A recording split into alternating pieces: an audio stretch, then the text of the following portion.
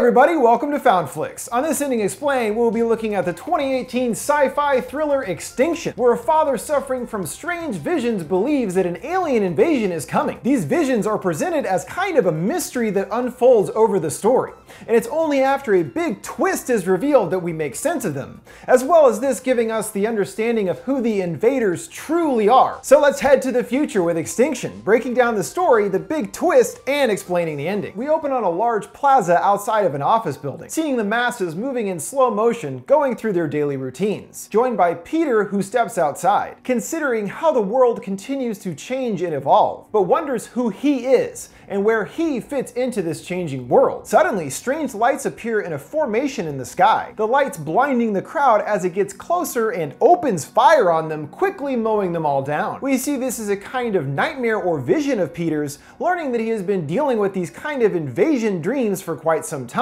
to the detriment of his family. And while he does seem to truly care about his family, the normally charming Michael Pena and Lizzie Kaplan feel strangely cold in their interactions. Wonder why that is. He promises to get off work early to spend time with them, but has another episode when he's packing up to leave, hearing people on a panel arguing about what we presume to be aliens, hearing if we give them a chance it would be to our benefit, while the other man vehemently thinks otherwise, believing that they will conquer humanity and action needs to be taken now. Peter then comes to in an office building pursued by a team that fire at him, meeting with Alice in another room, and then comes to back at the factory hours later, confused and disappointing his family, who were so excited to go to the pier. Alice is growing sick of his obsession with his visions, and she, as well as his boss Dave, aka Luke Cage, want him to seek treatment for his issues. But Peter disagrees that it's all in his mind, believing that what he is seeing are actually prophetic visions of something to come, an invasion from the sky. That night he has a vision that seems to clue us into their potential future fates,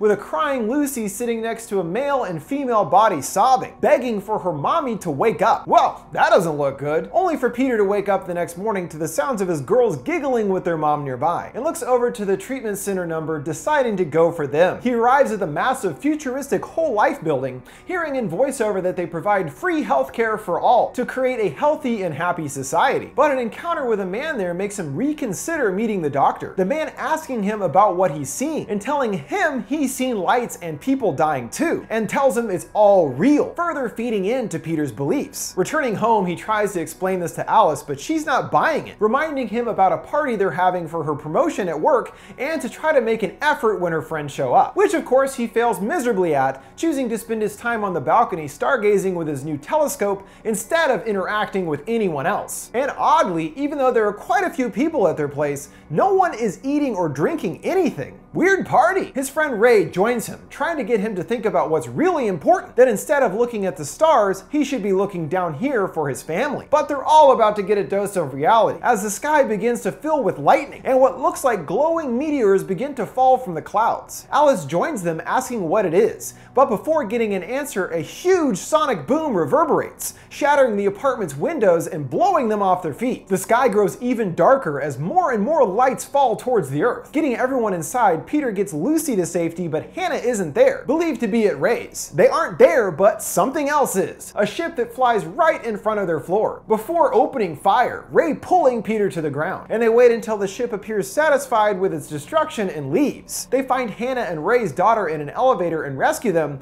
but the halls aren't safe. The ships aren't the only threat the group have to deal with, learning there are deadly ground forces that are killing their way up the building as well. Peter spying a strange figure pass by and kill someone right on the other side. Let's maybe not go that way, he's thinking as he quietly closes the door, running the other way. Making it back to Lucy and Alice, she is beginning to wonder if Peter's dreams weren't dreams after all, asking if this is what he saw, what do they do next? But he isn't sure, saying the dreams are out of order. But he remembers seeing David, and for some reason thinks their best bet is to get to the factory where he works. Hearing gunshots outside, they barricade the door and Alice hides the girls in the closet, trying to keep them out as they continue to bang on the door. This thing is relentless. Unable to get through the door, it instead stabs a huge knife into the wall, able to tear its way inside. Getting our first look at the invader, wearing a suit that looks biomechanical, covered in yellow orbs and black growths. They stalk their way through the apartment, and Lucy accidentally activates her talking monkey doll, alerting them to her position and getting right under the table where she's hiding. Lucy staring it directly into its face, which looks like it's actually a mask of some kind, seeing only her own reflection in it. Almost tenderly, it reaches a hand out towards her face, and Peter appears, fending them off and wrestling the gun free. But when he tries it, it doesn't fire, to his dismay. They continue to fight, the other getting the knife free from the gun and lunging at Peter with it, getting him pinned to the floor, about to stab him, but gets saved by Alice, who beats them into submission, giving them a chance to grab the girls and escape. Things are only getting worse in the halls, passing by bodies strewn around and hearing screams and more gunfire as they ascend the stairs to the roof. Peter goes first and is surprised by an attack from a fire extinguisher around the corner, but luckily it's just his pal Ray and his family. Peter steps out to the edge, giving us our first look at the total hellscape of destruction that has befallen the city. Buildings in flames and the entire skyline destroyed. Sure looks like an invasion with intent to completely wipe out the population, giving us even more evidence as he looks out to another building where a group call out for help, only for one of those ships to find them and blow them all to kingdom come, deciding the safest way down is to use a rickety construction platform to descend the side of the building. They begin their terrifying journey, making their way down the floors until the pulley system comes loose, forcing them back inside, pulling everyone off just before the platform completely gives and crashes to the ground below. Meanwhile, the suited thing that Alice beat up isn't down for good, coming to and getting to its feet, and now has revenge on its mind, using some tech on its wrist that emits smoke onto which a map and location of his gun is projected, still with Peter, who is in the process of trying to get it to work, as it has a biometric trigger where only the owner can fire it. And after consideration, they decide the best place to head is still to the factory, and thanks to Alice, who is involved in city work,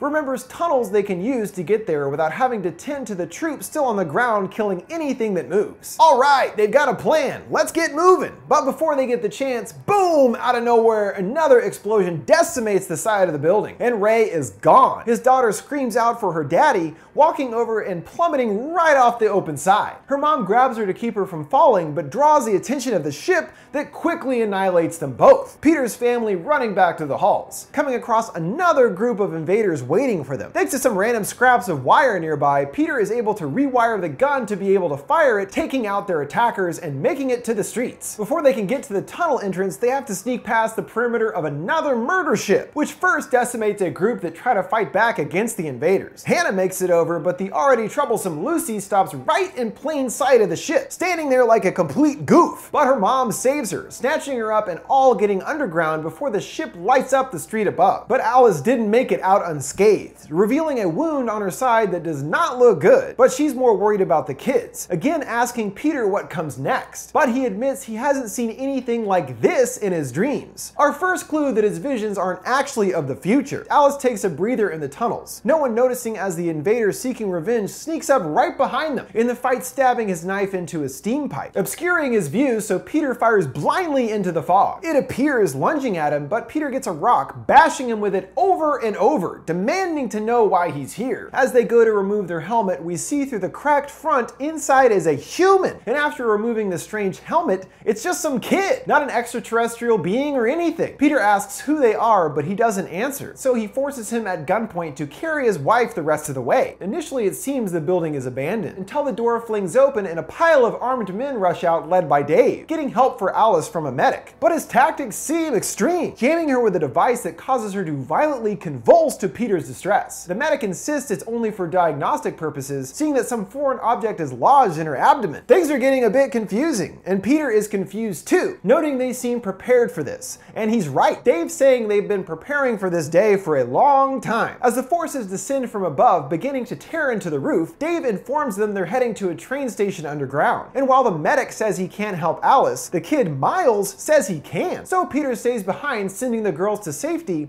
and promising he's going to get their mom better. What's that? You guys smell something in the air? Twist time! They set up a makeshift OR using Peter's pocket knife to cut Alice open, inside seeing some very non-human glowing blue electrical insides. So she's a robot! But Peter doesn't quite get it yet, until Miles reveals that in order to keep her alive is going to need another source of power, i.e. Peter. They play with him being human for a moment as he first cuts into his chest as instructed, but after opening his chest flaps, his insides glow an eerie blue. Yep, he's a robot too, as is everyone else we've seen up to this point except for Miles. This explains the oddly cold chemistry between the characters, especially in the beginning, as well as the party scene with no one eating or drinking. They're all synths. Miles does the rest of the procedure, warning it might not work and end up killing them both. But Peter goes for it anyway, electricity jolting through him, causing him to flash once again, this time giving us the full context of his visions, which we now understand took place in the past and not the future. First, hearing the same debate from earlier, but now hearing they are discussing AI, not aliens as we might have thought previously, and how the synths will eventually overthrow humans. At this point, Peter seems to be working as a maintenance man at an office building, seeing Alice acting as a maid across the floor, who drops something, a woman passing by her insultingly calling her a synth. So we see AI has advanced enough to create lifelike human forms, but they're only given service positions in society, and treated as lesser beings. Peter picks up what she drops and places it back, Alice asking him why he did that, but he says he doesn't know. It seems the AI are beginning to have emotions, or at least the beginning seedlings of it, which is why the humans decide they have to be wiped out, as well as replacing humans, seeing protesters outside with signs about robots taking their jobs. And it appears the widespread decommission has already begun, as troops enter the building hunting after Peter, who is able to best them all and beats the absolute hell out of one of them until he's pulled off by Alice. The androids are able to neutralize the human threat, and it seems the remainder of humanity all leave the planet, hearing on a PA about a planetary evacuation being in progress. Looking up to ships in the sky, Dave declares this to be the last of them, but warning that they'll be back someday, knowing humans just can't leave things alone. Stupid humans. About to move on, Alice tells them to wait, spotting Lucy crying over two bodies with Hannah. Peter assures her that they are the same as them, and the girls are no longer alone, hugging Peter and becoming part of their family. So it was actually their previous parents that were killed in the first strike on the androids, and Peter and Alice since then take over as their new family. And interestingly, their parents were human, obviously purchasing the android girls to act as their kids, and killed by other synths for being human. Even though the androids were successful in defeating the humans' uprising, they feel guilty over what they had to do to survive, and all elect to visit the whole health building in order to have all these memories erased. All the synths going through the same process, and effectively forgetting as a whole about what happened, and moving on to inhabiting the planet that was left behind by humanity. Fully remembering the entirety of his past, Peter wakes up to Alice still unconscious but at least breathing. Peter tells Miles he remembers the war now, and how the humans tried to wipe them out and they tried to forget. Miles coldly responds that it must be nice to choose what memories you get to keep. His hostility causes Peter to ask why he chose to help them. Miles telling us that his grandparents were chased off the planet 50 years ago, and they've been living on colonies on Mars since the first attack. It took them all these years to mount their counterstrike on Earth, wanting to destroy the synths, who, as the story goes, are monsters and savages. But Miles realizes now that that is wrong, saying that's only one side of the story, and that he didn't sign up to be killing kids and families. Even if synthetic, they clearly are emotional beings and care about their families. After being with Peter, and even him wanting to save Alice, Miles recognizes they are not the monsters they have been told about all these years. Alice regains consciousness and seems okay, Peter introducing himself to the kid and giving him his knife in appreciation for saving her life. Just as nearby the humans bust their way into the compound from above, Alice and Peter fight their way through the gunfire as more humans swarm into the bunker. Oh, and don't forget the monkey! Dave and the girls wait as long as they can at the train station, but the forces are getting too close and have to get moving. Moments later, Peter and Alice make it just in time to see the train pulling away, but they're nice enough to stop, the girls running out and hugging their parents. But they better get back on the train as the humans bust inside, though the giant laser cannon on the back of the train makes quick work of the threat and allows him to escape. On the train, Peter asks Dave if the others know about the first attack, and he confirms that everyone has had their memories wiped to be free of guilt. But a few, such as himself, kept their memories in order to prepare for the humans' inevitable return. He believes that this conflict is far from over, heading to safety in an underground bunker for now, to regroup and figure out their next plan. The train pulls out onto a picturesque view, the sun shining brightly, as the tracks of the train disappear underneath the water after they pass. Peter then considers the same question he was wrestling with at the beginning of the film. Who am I? And now he knows who he is as well as his enemy, noting that we're not that different, and if others can see that, we'll have a future after all. I think what he's talking about here is that his supposed enemy isn't really his enemy.